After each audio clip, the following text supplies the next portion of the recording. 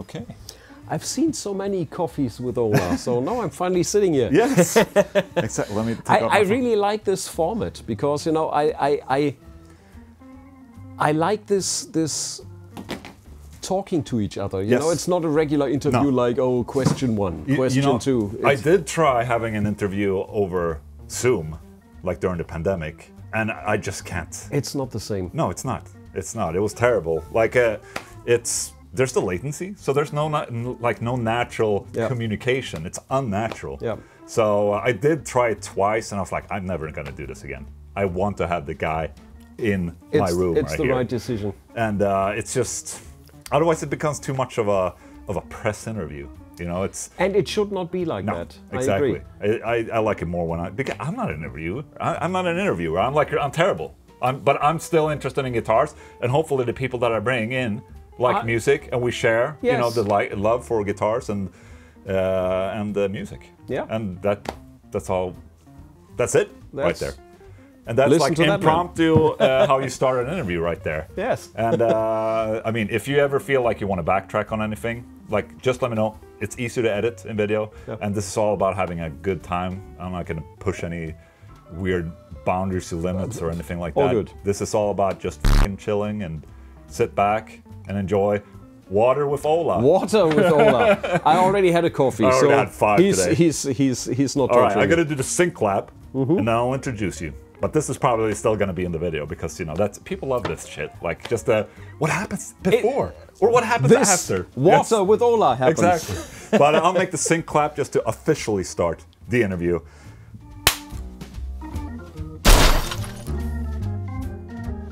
What's up, everyone, and welcome to Coffee with Ola today with water. Yes. With Ola. And Marcus Siepen of Blind Guardian, welcome to my humble office.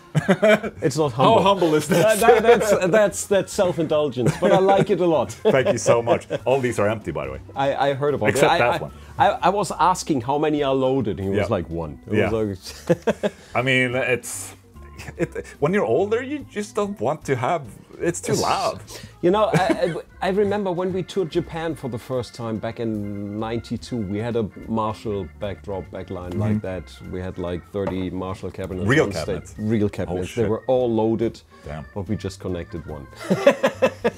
So yeah, it's about, you know, visuals. Think about all those humpers that need to carry all these real cabinets around. True story. We had our crew with us, obviously, but you know, everything was set up when we came to the venue, and you know, the big wall of Marshalls and everything, and so we played the show. After the show, we went backstage. We were sitting there, and within 5 minutes, the head of our crew came backstage, covered in sweat, and he was like, "Everything's gone." Oh. And we were like, "What the hell are you talking about?" Oh yeah. And he was like, "It's gone." And we were like, "What is gone?" "All the cabinets are gone." We were like, there were 30. Yeah. Yeah, but 30 Japanese guys came and it was gone. And we're like, okay. Well, if there's efficiency, like those guys know efficiency. Yeah, they do. You come there, you play a gig at like 4 o'clock sometimes. 6, it was 6, but it was like, it was such an absurd thing, you know. Obviously, we were used to playing at like 10 at night or something, and then, oh, here it's 6 o'clock. There were no support bands. And it was like at 5:45, there was an alarm going off in the backstage. And we're like, fire. No, it's just 6 o'clock, you go on stage. We're like, okay. We were not ready because we were not the most punctual time back then. So we like, make it 6:05. And they were like, no, 6 o'clock. Otherwise we cancel the tour. We're like, okay, we're in time, we'll go. They're serious, you know. They are very serious. But that's the cool thing. What I like about playing in Japan is that because you're playing so early, you have all the evening afterwards to actually have dinner at, you know, a correct time. And also, you know, go to bed early. Because otherwise, when you're playing at 10, you're like, you know, you have adrenaline up until 2 a.m. The usual thing. Yes. Yeah, but we didn't go to bed, and we had lots of adrenaline. Of course. And it's also in Japan and Tokyo. It's so much to do. You know? Oh, yes. So, welcome. Holy shit, we derailed for a while. That's fine. And you're here playing in Stockholm right now, and you're still doing the an album tour, sort of, for this 22nd year album. Yes, and the Dog Machine. Yes, exactly. And but is this like are you working on anything new? I mean, 2022 is 2 years ago. Yeah, but no, we didn't. I mean, we started touring early 22, even before the album came out. Yeah. We did festivals, Festival Summer, and the actual God Machine tour only started rather late. Okay. So we started the real tour for the God Machine only in September last year. All right, okay. So we did festivals. We did an anniversary tour for an old album of us, which was called Somewhere Far Beyond, that had 30th anniversary, I think. Yes. Whatever it was. So we played that album in a row, and now we're on the God Machine tour, which will keep us on the road until the end of the year, I think. Okay. And only then we'll start working on new stuff, because the problem with us is if we would start writing now, the new songs would sound like what we're playing in the moment, because that's what's stuck in our brain. Right. So what we usually do is we finish a tour, empty our heads and start fresh. Okay. Do you take like a short little break? As a band, it's like you don't do something for 4 weeks or something, and then you pick up your instrument and see what happens. Right. I mean, obviously you can collect ideas, riffs and licks and whatever now, but it's not that we're sitting down working on actual songs yet. Exactly. So you're kind of emptying like the bank. Yes. So you go in with a completely fresh mind into a new mindset. I like that. I like to always write riffs. But I think that's a problem in itself too, because exactly like you're saying, you write what in the moment you're in. Yes. And that might not make for anything new and interesting. That's the point. And you need, or at least we need some time to finish the songs until everybody is happy. Yeah. We can't rush a song in a day or something like this. I know there are people that can do this. They write a full song every day. I'm impressed. I can't do it. Yeah. And it's like, I also play guitar every single day. There's not a single day where I don't pick up a guitar. I have my studio room at home, and I can't enter this room. Even if I just go there to pick up a pen because I want to take a note, I can't enter this room without picking up a guitar. And play a couple of chords and put it back on the wall. Right. But I can't. I have to pick up the guitar. Right. How do you work then when you... I'm always interested in this hearing, because I'm so much into band dynamics and like how do other bands write music together. Because in my sense, I have my Feared band, which is me. I write everything. I have Old Englund, write everything. Chug Project, write everything. Then I have the Haunted, which becomes a challenge for me. Yes, I can imagine. Suddenly you're not the only guy. Exactly. And suddenly when someone's like, let's just do this instead, I'm like, hey, that's my riff. Man, that's my riff. But okay. For me, that's a challenge. But I let it happen because I know it's probably very good for me. So how do you guys write? We obviously in the early days, and in the very early days, we were jamming in the rehearsal room like most other people. Would do. Yes. But what we did very early on is we invested pretty much everything that we earned with the first 2 albums into studio equipment back then. So we bought 4-stake 16-track, then we upgraded to a 24-track and blah blah. So we used studio equipment for our songwriting pretty early on, and like this we developed this, what turned out to be the Blind Guardian style, with all the vocal layers and the guitar layers and everything. Because you had the tools to experiment. Exactly, because you can't, if we want to jam on something like this in the rehearsal room, there's just Andre and me with 2 guitars. Yeah. So that's all you can play. Yes. With tape machines like that, or now with any, whether it's Pro Tools or Studio One or whatever, you can try anything. Yes. So that's basically how we work today. So everybody has his studio set up at home, or Hansi usually goes to our main studio to work there. Yeah. And you work on your ideas, and if you have a certain length of music, then you have to pass it to Hansi, because obviously he has to sing to it. Yes. And the greatest riff in the universe is useless if you can't sing to it. Right. And that's a learning process. Yes. Because, you obviously, guitar players come up with freaky things, and they overwrite the riff. Yes. Yes. That's the typical. So do you feel often that you have to hold back? Okay, this is going to be a verse, so maybe don't do all of this. I have to kind of scale it down. Yes, sometimes when I work on a riff, I might add, already guitar melodies on top of that. Yep. But obviously, the more I add, the less space is there for vocals or anything else. So you have to take a step back and maybe let him do vocals first, and then you can see how you can play around the vocals. Yes. And if there are gaps that should be filled, or maybe there are gaps that you should leave. Yes, you know? or completely like remove. Yeah. Even.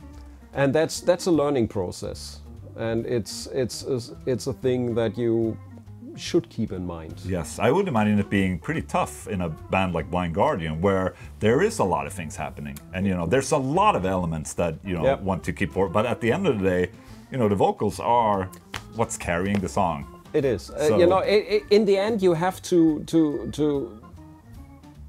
focus on the final song. Yes, is what matters. It's not your riff. It's not your lead or solo. Well, in my sense, it's my riff that matters. Yeah. Yeah, but no. Yeah. So there's a lot of. Do you get the feeling that you have to kill your darlings a lot? Sometimes, you know, not always, but sometimes that happens. And you know, it is what it is. I guess that's the tragic fate of any musician in a band. Yeah, but I mean, if you're working together with people, this has to happen a lot. It has Otherwise, to happen. it's never going to work. No, I mean, if you're doing a solo thing, if you're doing Feared, you can do whatever you want. If Yngwie Malmsteen is working on an album, he calls the shots and he does whatever he wants. Yeah. But that's not a regular band situation. No, that's also something I don't like with the way that I write my music. You know, when I'm doing for my own shit, for instance, is that the problem is I'm not getting challenged by anyone. True.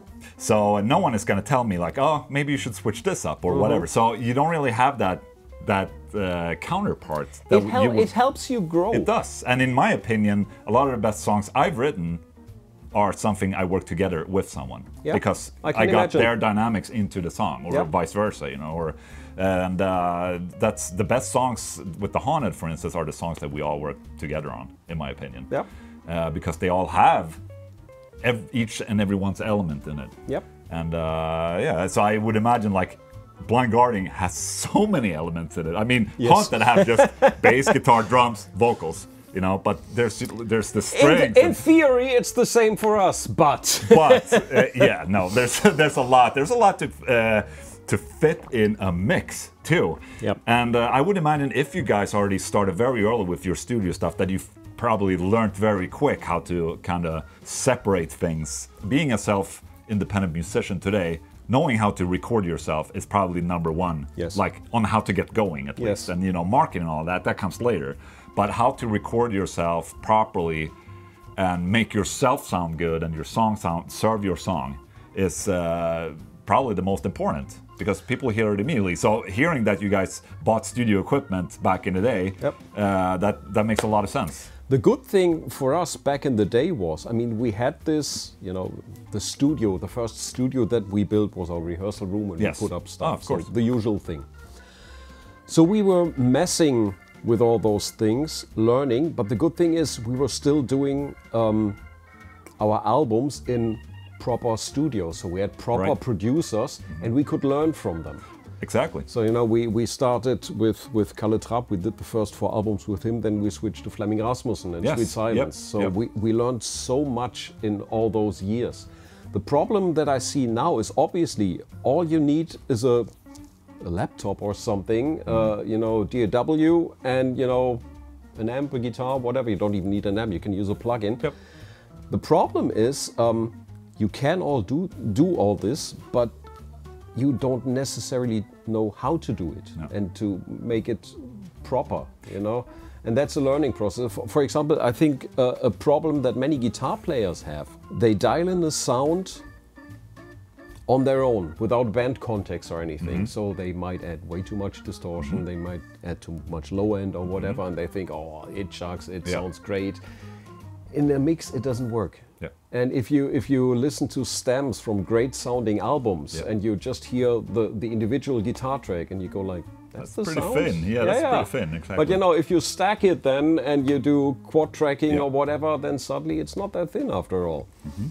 So that's also a learning process. I think also a problem with today is that since a lot of people maybe don't know how to create their own sound, they're using presets. And then a lot of guitar players start to sound the same. Yes. And I mean, if you go back and listen to like 80s and 90s album, all of them in terms of production sounded different from each other. And you know, the more into 2000s we got, you know, everyone started using tube screamers into a rectifier, and you know, the same sound everyone kind of had the same sound a little bit. And at this point, if you go and watch a subgenre, there's not that often that two bands can sound completely different, even though they're playing sort of like the same music. They always, not always, okay, I'm generalizing, but it's very common that they sound the same, basically. From drums, from bass to guitar. It's like a study that, okay, it's that basically, works. it's hi-fi, loudness. You know, what happened to pop, basically. You know, it became one thing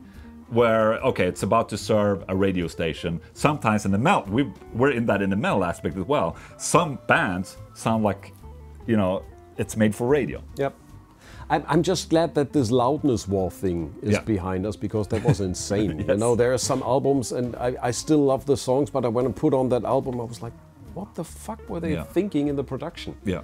Everything is distorting, everything is clipping, but it's loud, it is. Yes, exactly. Great.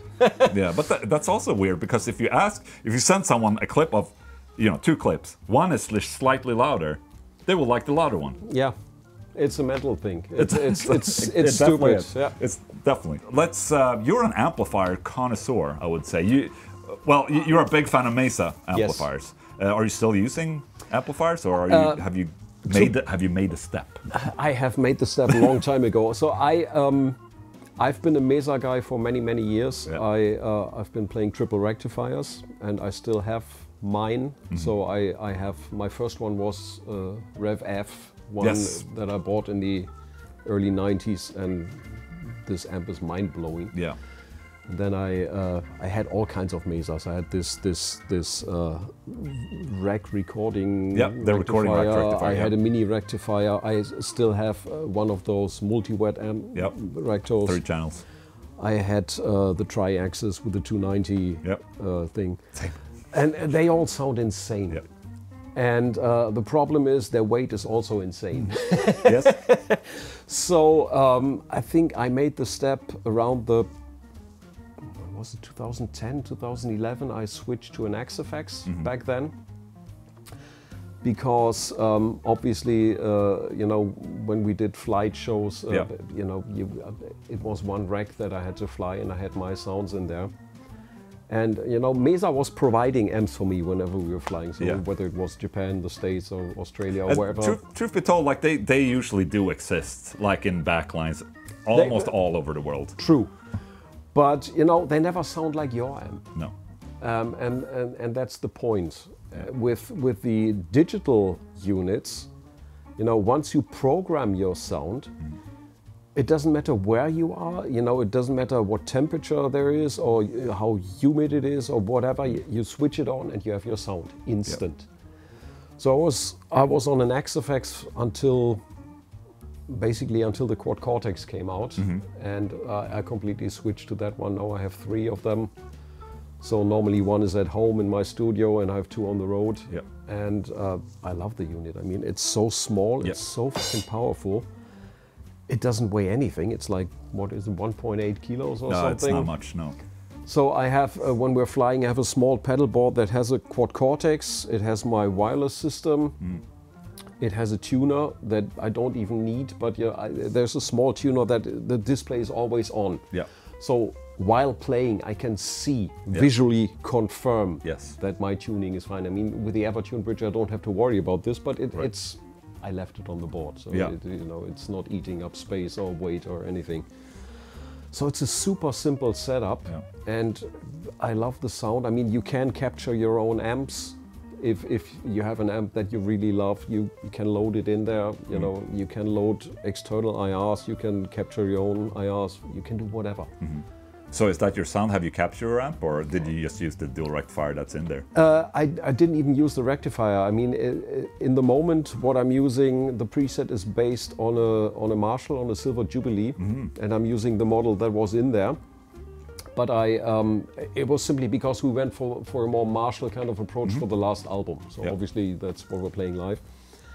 I still want to capture all my amps. So I didn't have the time yet because we were on the road since all the time, but I want to bring all my amp heads and capture them. I'm a big fan of the Synergy module thingy. Yes. So I'm collecting all the great ones there that I also still want to capture. That's actually my quad codex preset is a captured Synergy Englund Powerball. Yeah. So just a preamp basically. Yeah. And that stuff sounds insane. Yeah, it does. It's like when they sent me the first units, one of the first modules that I bought was the Soldano. And we have a Soldano head in the studio that we used. We bought it in '94, I think. We used it for the Imaginations album. And Charlie, our producer, and me, we compared it back to back. You know, that original head from the '90s to my module. The module smokes the amp. You know, it's insane. That's not what people want to hear.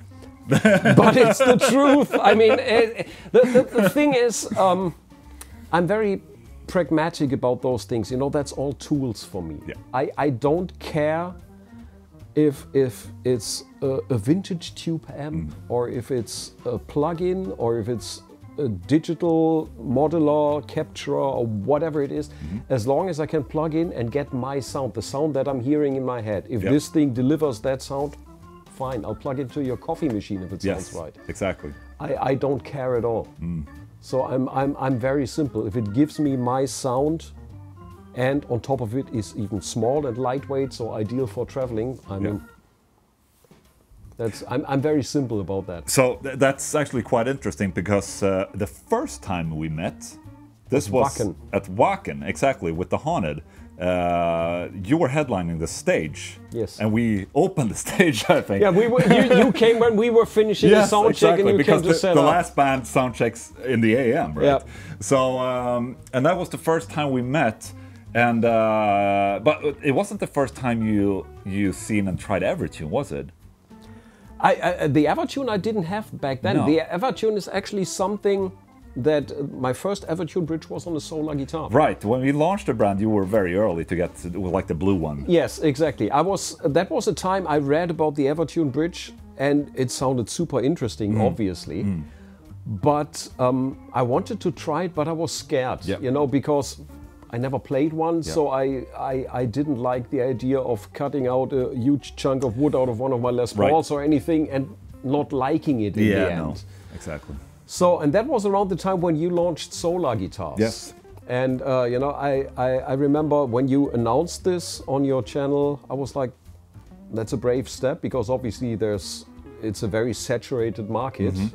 But obviously I got the idea, you know, building your own guitars. I mean, perfect.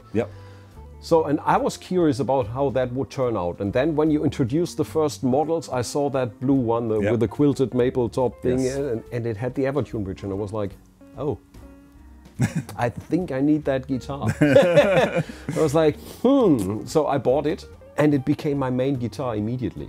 I just, you know, there's something about buying a guitar that you never had in your hands, because you don't know how it would feel, but it just felt perfect. You know, I loved the shape of the neck, which is very important for me, because I mean that's where you're working on. I love the weight, I love the sound, I love the looks. But okay, going back to the Evertune, because how fast did you click with the Evertune? Because this is not a fast process. It wasn't for me. It wasn't for me either. I loved the way it stayed in tune, obviously, but bending strings is different. It feels like, I'm setting it up so I can do bends, but it feels slightly different. And there are a couple of songs that I prefer playing on non-Evertune guitars, simply for that, because it feels slightly different. But in general, I adapted rather quickly because I just saw the benefits. You know, I mean, in the studio, when I first brought that guitar into the studio, and you know, I had many guitars there, because you know, one sound option, I had a couple of Les Pauls, I had a Strat and whatnot, and I had that one. And so our producer was like, what's that thing? I was like, that's an Evertune bridge, and it does this and this and that, and he didn't know it, and he was like, okay, take that guitar. So I took it, and he was, play something, and he was like, it's really super well intonated and everything, and then now hit the strings really hard. So I did. He was like, now do this, and now do it up the neck, and now do this. And he was like, what's that called? And so he looked it up, and he was like, did the guitar come like this? Yes, solar guitars come like this, and I have to make a phone call. I have to tell a couple of people to get this guitar. Right. I mean, that's the thing. Like, I don't think it clicks for a lot of people until they see and understand that, like, in a studio or even like playing live, it's priceless. It's just priceless. But most people, they don't play in a studio. They don't play live. So a lot of people are like, oh, well, it's just another bridge. But for like a touring and recording musician, like you and me, I'm playing and recording every day. Yep. And I go to my office, put on the guitar, I riff immediately and record. What I did with that guitar, I wanted to see how long it stays in tune. So when I got it, I put on my strings, set it up, intonated it, tuned it. And I think I played it I didn't change the strings. We were not on tour at that point, so I could do this experiment. I think I didn't change the strings for 7 months. I didn't have to retune it once. Yeah. Not at all. And I was playing it every day. Yeah. And that sold me. So one thing that can change the tuning, okay, this is something I've learned, because mechanically wise, it's not going to change the tuning. But if the string changes weight, meaning if you're like putting a lot of finger shit on the strings, if you do it for a long time, it could make the tension different. Okay. But wash your hands. Wash your hands, man. Don't be disgusting. No, but like some people have more. But you know, then you haven't changed strings for a year or something like that. I mean, on tour, I used to change strings after every single gig. Okay. Yeah. And now I think we're like, how often does Willem change strings? I think every third gig at least. That sounds like what we would do. And and you know, there's no tuning issues at all. And the great thing is, I mean, obviously there are tricky situations, you know, if you're playing open air festivals and it's cold outside, and you know, you run into problems. I remember we played the Rock Hard Festival in Gelsenkirchen a couple of years ago. It was 2016 or 11 or whenever it was, but it was on that night we were headlining and it was 9 degrees. Yeah. It was a nightmare. Yeah. I mean, obviously you could move your fingers, and my tech tuned the guitar, gave it to me. I was putting it on, and the heat from my body detuned it immediately. Oh, wow! So I had to change guitars after every single song, and before we reached the end of the song, the guitar was out of tune. Yeah, it was a nightmare. But you know, the Evertune bridge. Yeah. I don't care. Yeah, exactly. But the problem is that when you play Evertune in a band where the others are not using Evertune, then it can be a problem. It can be a problem, yes. But you know, I'm very egoistic. I'm playing Evertune. No, but it's like I said with, for instance, for Devon, when I see him play live, and I saw him before he was using Evertune, and when he's using Evertune, it sounds so much better. It does. Like it elevates everything because everyone is in tune at all times. Yeah.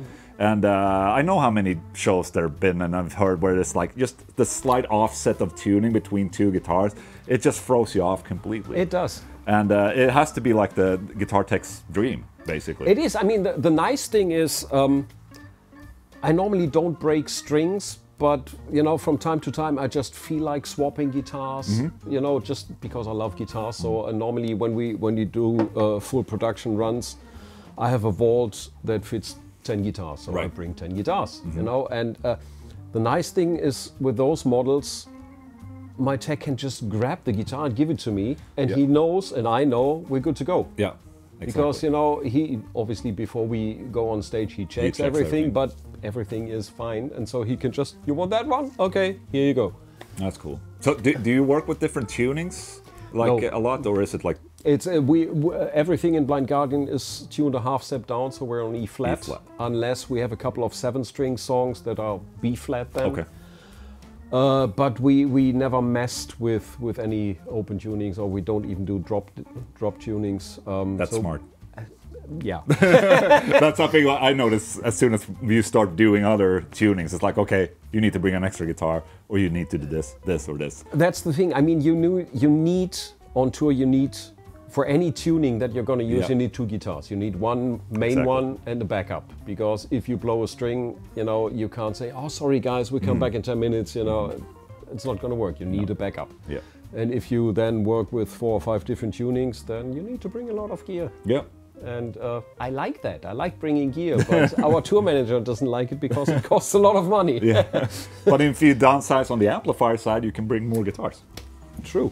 I have to take notes. I have to tell somebody. This guitar right here, I'm not even sure it's okay for us to talk about it. Let's do this. If it's not, we'll just edit it out. But what is this guitar? Can you take it out so we can see? I can. So this it looks a little similar, I must say, to this blue guitar. It does. It kind of does. Yeah. It is obviously, as you can see on this logo, it's a Solar guitar.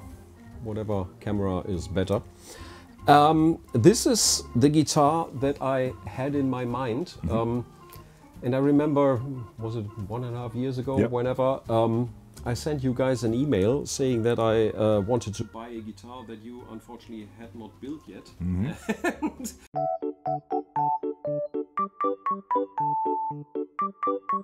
I described what I had in mind, and obviously it is based on the S1.6 series, because all my solos are from that series. I just love this guitar. It just feels perfectly right. And I just wanted to have a couple of things that I thought would look nice. And then, I don't remember if it was you or Greg, but one of you guys sent back that, yeah, we can build you that guitar, but we would like to put out this guitar as your artist model. Yes. Yeah, that's the thing. I mean, we don't do custom guitars for people. So if you want a custom guitar, you have to be an artist. So please, be an artist. Yeah, and well, this is, as I was saying, this is kind of an S1.6 model. It has a couple of tweaks. Obviously, this green burst finish was not available before, and I fell in love with it. That's new, exactly, for Solar guitars. Exactly. The original idea was like, I wasn't sure about if I wanted gold hardware or black hardware. And Xavier did 2 mock-ups, and the first one I've seen was with the black one, and it looked sick. Really looked nice and menacing. And then I saw this one. And I was like, yeah, let's stick to gold. Yeah, I'm a sucker for gold too. It looks so good. You know, people call it dad guitar, but you know, I'm a dad. Yes, exactly. Just, you're right. Yeah, it just looks beautiful. Yeah, yeah, it looks great. Another thing I wanted, obviously, it's locking tuners, which I really like because changing strings is very easy. Evertune bridge, we just talked about. I needed that one. Fishman Fluence modern pickups. I'm an active pickup guy. I just like them a lot. So were you using EMGs back in the day, or? I started on EMGs back in the 80s already, and I stuck to EMGs. It was 281s for me always. And I started experimenting when the Fishmans came out. I tried them and I liked them too. I started experimenting with passives as well, and Seymour Duncan has a couple of ones that I really like. I love the Nut School Sentient set in my 7 strings. The Duncan Solars, actually, in that baritone one that I bought 2 weeks ago, they sound insane, especially in that tuning. I love them.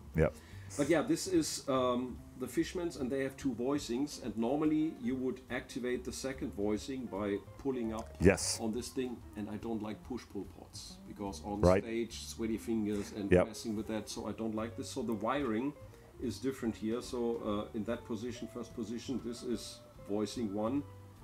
If you go to the second one, this is voicing 2. So this is both pickups in voicing 1. Voicing 2 for the neck, voicing 1 for the neck. And that is for me the most convenient way of accessing something like that. So you are using both voicings then? Sometimes, yes. Voice on those pickups, voice 1 is definitely my main voice. But especially for clean sounds, I sometimes switch to the second voicing. Or for example, in the blue one, my first Solar, I put in the Devin Townsend set. And there I'm using the clean, the single coil setting that is in there. Also sometimes for clean sounds. So basically, the main voicing would be fine for me, but obviously if you have options, you might as well use them. Absolutely. No, I always, all the guitars I have with Fishmans have the push-pull pot pulled. because I'm a fan of the second voicing. But you always see it. You always see it on all my Fishman guitars. Like it's always a pulled pot. Yeah. Hey, you know, whatever sounds right for you. Yeah. And the other main thing that I wanted on this guitar, and it actually turned out much nicer than I ever dreamed about, is I wanted binding on the body, the neck, and the headstock. Yeah, natural binding. What I had in mind was the normal kind of, what is that, plastic? I don't know. Oh yeah, just the regular white. Yeah, whatever. And then, so we planned it like this, and at some point Xavier sent me a picture of this maple, whatever it is, binding, and he was like, what do you think about this? We can do this as well. And I was like, I don't know, it was literally... It looks great. I was like, yes, if you can do this, please go for that. And yeah, that's a dream come true. I got this, that's the prototype. I've been using that for a year now. I got it like shortly before we went to Brazil last year to do the Summer Breeze Brazil Festival. That's my main guitar, you know. As you can see, there's a number 1 on there. So I see. my tech Willem put it on there, so he knows. That's the everyone knows. Yeah. So cool. It's exactly what I hoped it would be, and more. It's just. Oh yeah, and there's a little self-indulgence. There's a little Blind Guardian Dragon logo on the truss rod cover. Yeah. But I didn't, you know. Some people were asking me why I didn't put it big in here on the 12th fret or anything. There are 2 reasons. First of all, I wanted this to be a beautiful guitar for also people that might not like Blind Guardian, if there are people. Right. You know. But so if you love this guitar but you don't like my band, change the cover. Yes. You have a beautiful guitar. Absolutely. And I wanted the Solar logo to be there, where it always is, because this is a Solar guitar, and I wanted it to look like a Solar guitar. You know, why hide what it is? Yes. And I'm a proud Solar artist, and I have to say, like, since you and I have like stayed in touch since the beginning of Solar Guitars, I must say that I'm super proud and very happy that we're finally doing this. You know, I'm happy. And so I just want to say thank you. I truly appreciate you and everything you've done for Solar Guitars, because you've always been praising us on the Instagrams and all that, and I'm just, you're a real trooper, and that's something I'm always remembering and something I really cherish. It's a pleasure for me, and the thing is, if I would not be convinced about the guitars, I wouldn't be doing it. You know, I would have not become a Solar artist if I wouldn't want. You know, it's not. You know, it's not that you said, "Oh, you get 10 guitars for free." I didn't, and I'm not asking for that. I'm playing those guitars because I think they are great. Yeah. Otherwise, you know, the last thing I have, that's a stupid thing to say for a guitar player, but it's true. The last thing I need is another guitar. Yeah. The first thing I want is another guitar. Right, right, exactly. But, you know, I think, as I was saying, especially this S1.6 range is just made for me. Yeah. So, without asking me, you made the right guitar from the start. Amazing. That makes me so happy to hear. It is, you know, and the funny thing is, I mean, obviously you have other shapes as well. Yep. And you know, then when you put out the first Les Paul type, G type, the G type, it's called, I was like, oh, that's a beautiful guitar as well. But then in the back of my mind was like, you have 15 Les Pauls. So, you know, somehow this is my Solar shape. Yeah. I'm sure we'll get it as well. But, you know, it feels super comfortable. It looks great. I must say, it turned out really good. Man, when Xavier sent me the pictures of that, when this prototype was done, I was like, can you please send me that guitar now? I need to take some pictures first. I said, after that, can you please send me that guitar? Yeah. Yes, I will. Very cool. All right, enough of the Solar Guitars love. I mean, I love it, obviously, but, you know, I just don't, you know, the humbleness, we have to keep it down, you know, this makes me very humble. But I actually have a couple of extra questions that are not regarding music. You know, we all know that like Blind Guardian and all that is a lot of like fantasy inspired and, you know, Lord of the Rings and all that. But you're also a comic book fan. Oh, yes. Has this always been a thing, like since you were young, or? Yeah. I started reading comics as a kid, you know, Batman and Superman, the usual things back then, Prince Valiant. And I loved it. You know, it was, you know, the adventure stories and, you know, Batman as the Dark Knight and everything. It's appealing to kids. Yes. And I never lost this, you know, internally I never grew up. And I didn't collect them back then. I bought them, I read them, but I don't have the ones that I had back then. Yeah. But at some point, my wife is also into comics, and you know, we started collecting them again. Oh, okay. At some point, so we have a big collection. Wow, lucky man. Oh yeah. I, for example, as I was saying, I was reading the Prince Valiant comics back in the day, and in the local comic shop in Krefeld, they had a hardcover collected edition, you know, with like all the collected Prince Valiant editions. It was fucking expensive, but I was like, I need to buy this. Took it home and I was going through this, and I immediately recognized the panels. I was like, oh yeah, this is going to happen, and it's so nice. And a nice thing that we do on tour now is because there are a couple of comic book nerds in the crew as well, and on day also when we have time on show days, we check if there's a local comic book store. And yesterday I did some shopping in Gothenburg. They have this science fiction box. There's one in Stockholm too. I know, but you know, today I'm here. Yes, good choice. But yeah, I did some shopping yesterday, and the good thing is now we're on a bus, so I can, you know, extra weight is not a problem. But I remember I once did a comic book tour in Canada, I think it was, and it was an amazing shop. You know, they had everything, and back then I was starting to collect the Sandman comics by Oh yeah. So I think I had the first 2 or 3 issues, and there I bought all the others. Okay. So I was coming back to the venue like, I bought some extra weight, sorry. But yeah, I mean, it's a beautiful thing. You know, it's literature, it's great stories, it's fantastic art. Yeah.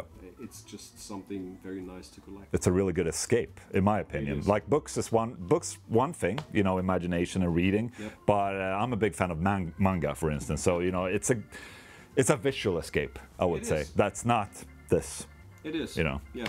So it is really relaxing in that sense. But you're also doing like some video games too. I see that you, like, how do you occupy yourself on a tour when you're flying for 14 hours straight? And do you have like do you play on your phone, or do you have a Switch, or do you... I have some games on my phone, but I normally don't play them much. I have a snooker game on my phone. That's basically the only. Oh, and I also have a Professor Layton game on my phone. Okay, I don't know that.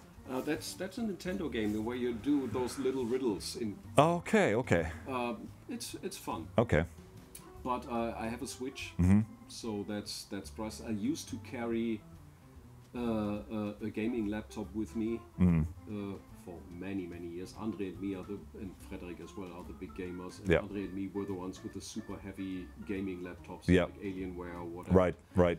The problem is, you know, I remember I had an Alienware that was, the laptop itself was like 7 kilos. Yeah. And that was without the power supply. Yeah. And then you were flying and they said, your hand luggage can be 6 kilos. Yes, exactly. But my laptop. Yeah. So at some point I just took the Switch. Yeah.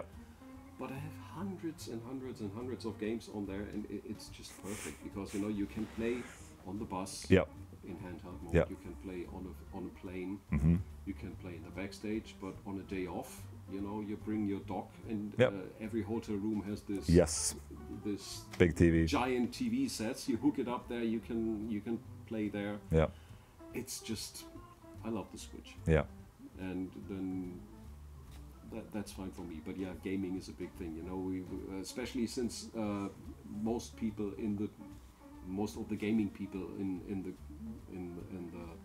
crew and in the band, we all have Switches, and then we do Mario Kart competitions and stuff like that. So it's a very nice way, you know, if you're sitting at an airport and waiting for boarding or anything, like, what about Mario Kart? Yep.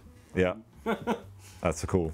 Have you tried I can show you later, but so my new thing is the backbone. Do you know what that is? No. You put it on your iPhone.